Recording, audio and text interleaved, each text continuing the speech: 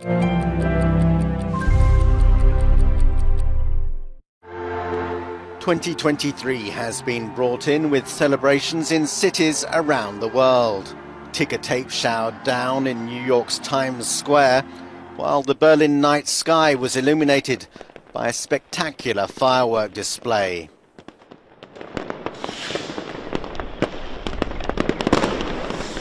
In Madrid, it was to the Puerta del Sol square that revelers went to eat 12 grapes, the traditional Spanish way of seeing in the new year. While in London, there was a spectacular display over the River Thames. For many cities, it was the first time since the outbreak of the COVID pandemic that celebrations were not constrained by health restrictions. A sign of hope for participants that the new year will herald brighter things to come. Just half an hour into 2023, air raid sirens ring across Ukraine's capital, followed by the sound of explosions.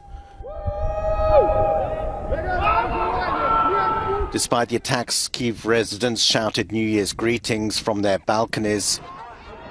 In Russia, Vladimir Putin delivered a New Year's address, flanked by people in military uniform. Ukrainian President Volodymyr Zelensky accused Putin of hiding behind his troops instead of leading them. "I want to wish all of us one thing, victory," he said, "and that's the main thing. Let this year be the year of return, the return of our people." On New Year's Eve, one person died and dozens were injured in missile strikes across the country. Zelensky said Ukrainians would not forgive Russia.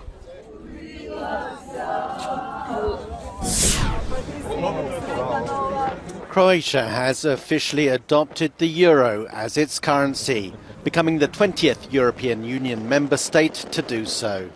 The Balkan nation joined the EU a decade ago, but had to wait until now to qualify as a Eurozone country.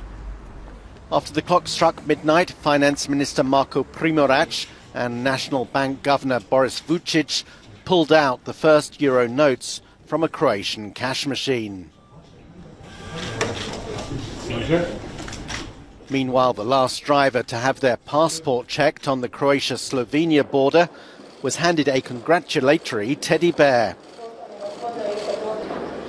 Croatia has now also entered the Schengen zone, permitting open transport between participating countries, and that means frontier identity checks are now a thing of the past.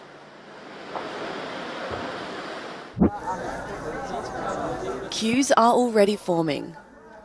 Some have even been camping out.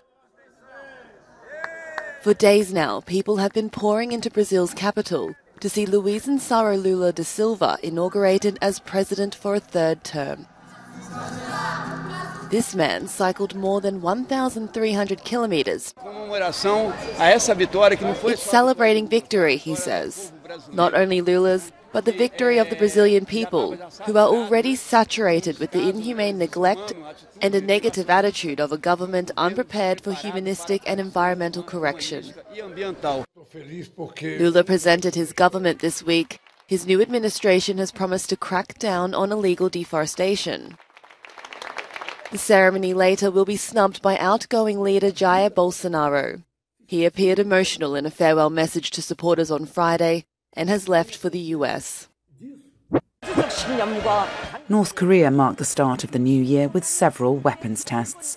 The latest after a year that saw an unprecedented number of them by Pyongyang as it presses ahead on its weapons development, while experts speculate it could be on the verge of a fresh nuclear test. On Saturday, state media broadcast a handover ceremony of multiple rocket launches that included leader Kim Jong-un, hardware he said could strike anywhere in South Korea. The North state media quoted Kim saying his country needed to secure overwhelming military power and to develop another intercontinental ballistic missile system whose main mission is quick nuclear counterstrike. Kim accused Washington and Seoul of trying to isolate and stifle Pyongyang with US nuclear strike assets constantly deployed in South Korea, calling it unprecedented in human history. Ties between the Koreas have long been tense, but have grown even worse since the South's president, Yoon Suk-yeol, took office. Sunday's events come after a week of ratcheted up tensions with the South.